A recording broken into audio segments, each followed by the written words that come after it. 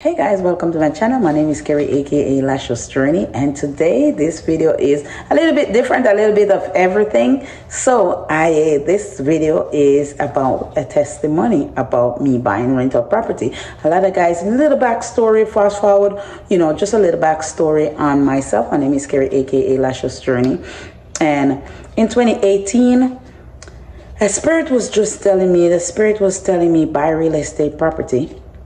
Buy real estate. Didn't know why the Lord was telling me to buy real estate property and buy fast. So we start buying real estate in 2018. We start buying in 2019. We were just up my game. I'll tell my husband, let's buy more real estate property in 2020, when the heart of the pandemic, we were just buying real estate. 2021, we were buying real estate. So we were buying up a lot of real estate properties. Didn't know why we were buying all these properties, but today, fast forward to 2024, the Lord showed me clearly why He was leading me in that direction to buy rental property. So my revelation is the Lord was steering me in the right direction with rental property.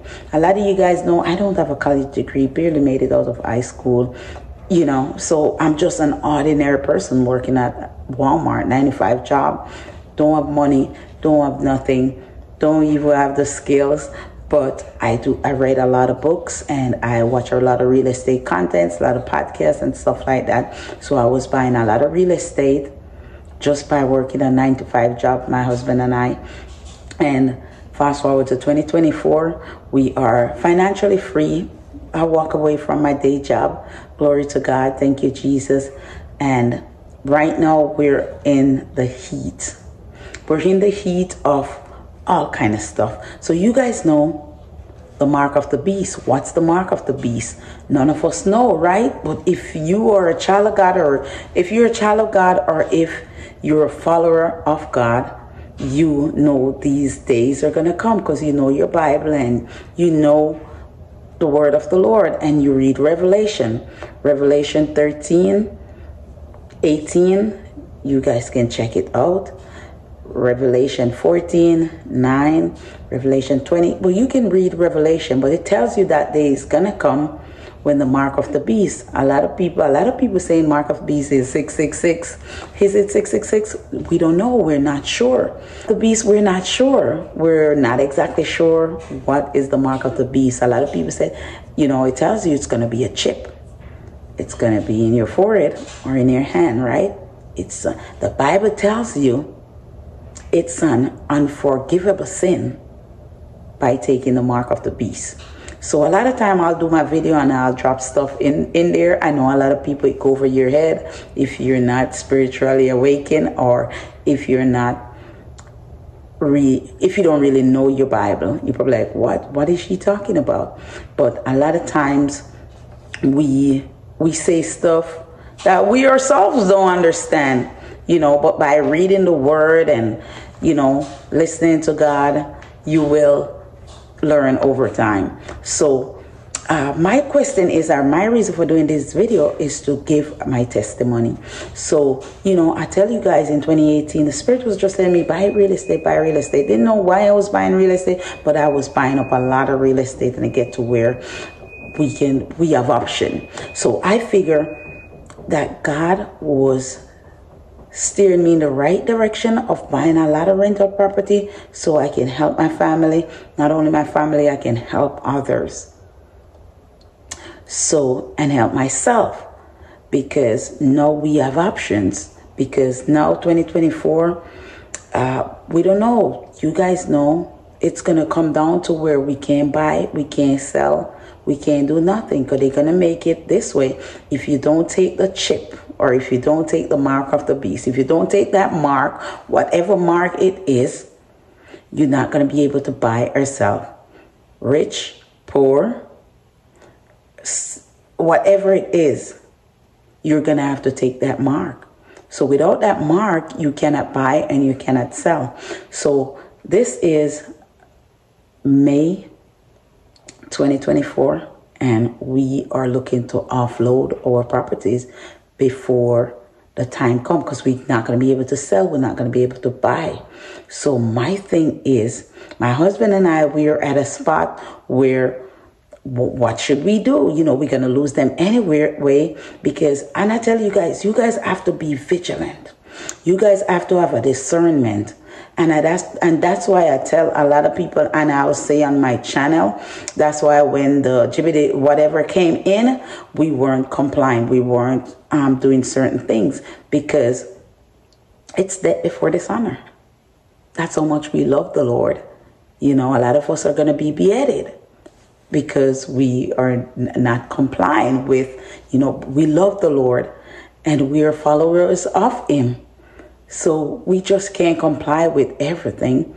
So that's why we were able, my family and I, we were able to not fall for everything, because if you stand for nothing, you will fall for anything. So we have to stand for something. So that's why when they come in with a jibbity, we weren't falling for it, because we have our eyes wide open. We're expecting this. We know these days are going to come. And if you're a child of God, you're a child of the King, you know this day will come. So we knew the sea, whatever was going to come. We didn't know what it was going to come. We didn't know what it was, but we like, oh, this is it, because we thought this was it. You know, so we like, okay, so we stand off. So it's the same way. If you guys don't have your eyes wide open, you will take that unforgivable, whatever it is, the mark of the beast. So you have to be wide open. You have to be, because I'm telling you, there's a lot of smart people out here that look dumb. I'm just telling you, we're not smart. We don't have a college degree. We're not doctors. We're not lawyers, but we have a discernment. We plant our own food. We're moving to the country. We're doing stuff. Prevention is better than cure. My grandmother used to say, prevention is better than cure. Can we run forever? No. But the Lord promises us. He promised us. His people are not going to put to shame. His people are not going to be suffer. We are going to go through tribulation. And a lot of people said, oh, if there's, you know, wow, Jacob been through this, Joseph's been through this, Paul been in jail, you know, so it's, God people face tribulation. So it's nothing new. The Bible tells you, and if you are a follower of Jesus, you would understand why we're doing this and why we live the way we live. You know, a lot of time we slip and we fall, but He's always there to catch us. And we can always come back to Him and ask for forgiveness. So if you're watching this and you're not saved, please make it right before it's too late. And I'm talking to my children. I'm talking to my friends. I'm talking to my neighbors. I'm talking to everybody. The Bible said, seek ye first the kingdom of God, and everything shall be added after. So seek ye first, and everything shall be added. So a lot of us saying, okay, we can't serve God right now. I'm going to wait till I do this. I'm going to wait till I do this. Tomorrow is never promised. Seek Him now while you have breath and while you have life. Every day I go to my bed and I thank God. Thank you, Jesus, for not striking me down in the midst of my sin, for waiting on me. Thank you, Lord. So we never know. We're not sure what it looks like, but it is an unforgivable sin. So please take heed and watch out for this. Be careful and be on the lookout. Be careful and be on the lookout for this unforgivable mark of the beast, whatever it is that's coming. Make sure you're ready. Make sure we're all ready. We're all helping each other. And that's why when I see people being selfish out there, I'm like, why? We're going to lose. We come naked. The scripture said, naked we come out of our mother's womb. And naked we're leaving this earth the same way. We didn't come in this earth with nothing. We didn't come on this earth with nothing. The body is going back to the dust and the spirit going to God. So when we trying to build big houses, we trying to, and it's just like me, you know, back then I was just buying a lot of properties. Didn't know why. Didn't know why. And then this year I look and I'm like, we got to stop buying. We got to stop buying. And we got to start planning and doing more for people and doing more, sheltering more people, helping more people. And now we prayed about it. We like, my husband and I, should we sell? We don't know. But then we decide, we pray about it, and God said, we have it in our spirit. Let's sell. So we getting ready to sell and move to the country in a little shack with our 1 bedroom or 2 bedroom. We moving far away to the country in a little shack. I don't know where we're moving yet. If we're moving back to Jamaica, back to Africa, I don't know yet, but we have option. That's a good thing. When you're led by the Spirit, you have options. 2015, I couldn't pay my rent. I couldn't pay my car note. We couldn't buy our food. And fast forward 2024, we have option where we want to live, what we want to sell. That was Jesus. That is Jesus. Thank you, Lord. And it's faith.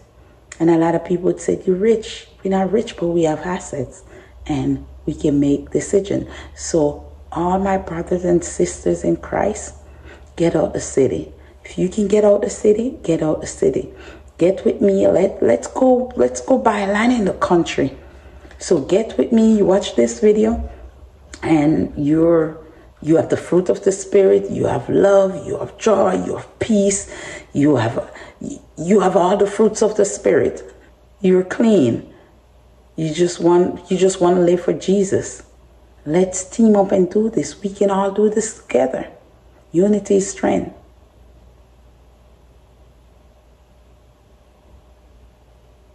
So let's do this. As always, guys, thank you guys for watching. And I'm definitely going to do an updated video on me selling two or four condos and showing you guys the land that we're buying and all that. But the kids are home. They're home. So I'm going to have to end this video because, you know, I have a bunch of kids and they're loud and they come with their tablets and they come with everything. And they're just distractive. So, guys, yes, if you guys want to get country land, I'm going to Jamaica to look at land next month and see where I'm gonna run to.